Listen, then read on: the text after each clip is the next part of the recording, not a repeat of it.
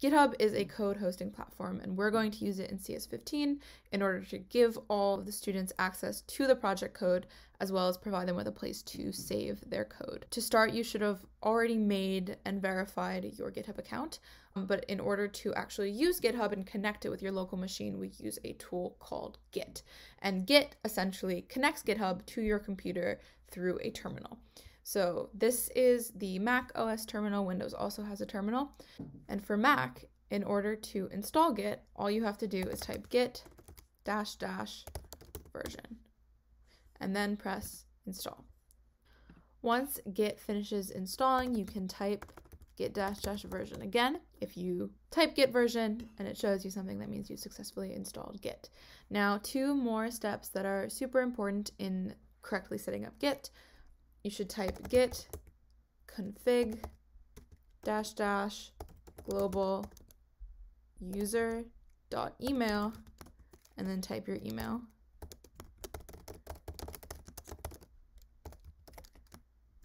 In quotes. And also git config global user.name and type your name. These steps, you shouldn't see any outcome, but they're really important for using Git later. So now that we have Git all set up and installed, we can actually move on to beginning our project. To accept any project in CS15, in the project handout, there'll be some link, which will take you to the Github Classroom page.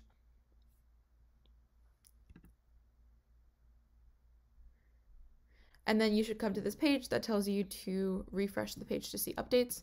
You can refresh the page. Sometimes the update won't come immediately. You can just wait a moment or two and then refresh.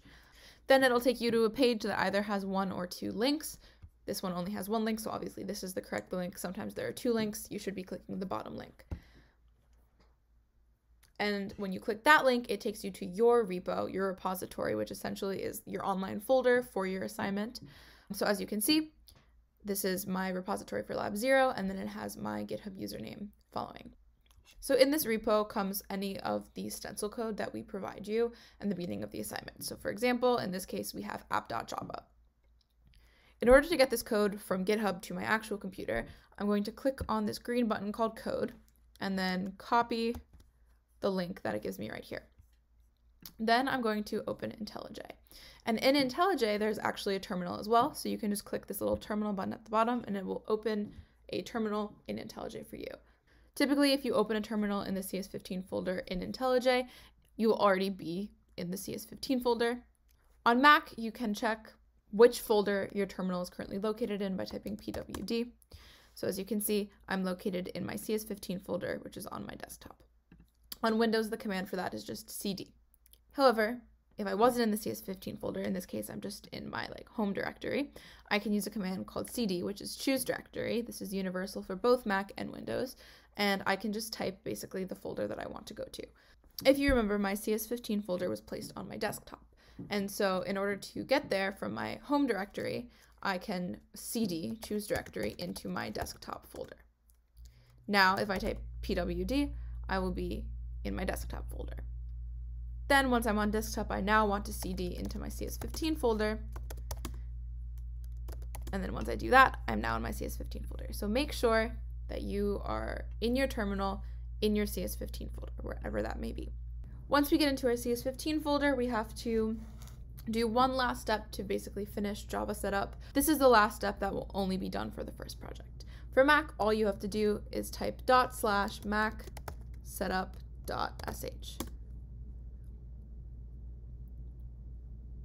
Okay, now that we're done with that, we're going to cd into the src folder, the source folder within CS15 folder, which you can see right up here. Right now, there's nothing in it. But we want to put our Lab 0 project in it, the one from GitHub. So to do this, we can use a command called git clone. So we type git clone, and then we paste that link that we got from our GitHub repo. And when we press enter, and it says unpacking objects, that means that our folder has been properly cloned. Now, if we look in our src folder, we see Lab 0 mtribim. For every single project in CS15, we have to rename it to get rid of our GitHub username. So we can right click on the project folder, go to refactor, and then click rename. Then you want to just change it to be lab 0. For any of the projects in CS15, you basically just want to get rid of the dash and then your GitHub username. Then hit refactor. You might get this warning down here that says invalid VCS root mappings. The way to fix that is just press configure and then go to the directory that has your GitHub username and press the little minus button. Press apply and press OK. Okay, so now we can actually start working on our project. So if you see over here in the lab 0 folder, we have this file app.java, which is the support code we give you for lab 0. In order to run this project, you have to compile and then run your code. In order to do that, we need to first cd into our lab 0 folder. Once you're in there, you can type javac star.java. And if you see no errors, that means that your program is now compiled. If you notice, there's now an app.class file in the lab 0 folder. Then use the command cd ... to move out of the lab 0 folder and back into the src folder. Then you can type java lab 0.app, and this command will run your program, which in this case says hello world. Next step is to make any changes you want to the project. So let's say I wanted to add a comment that says hello. Now I want to save my work on GitHub. And the way to do this is to run a series of commands. First, you can run git add -A. This command essentially just collects all of the changes that you have made to the project. Then you basically create your commit, which is essentially the snapshot of the project that you're saving. And so use the command git commit -m, and then you basically just have to put some sort of message in quotes. So for example, in this case, I added a comment, so I can say added comments. And this will just tell you what is in your commit. And then to actually get the commit pushed to GitHub, saved on the GitHub website, you use the command git push. Okay, now if we click this link, this will take us to the GitHub repo, and you can see that in app.java, we now have that comment that I added to the file.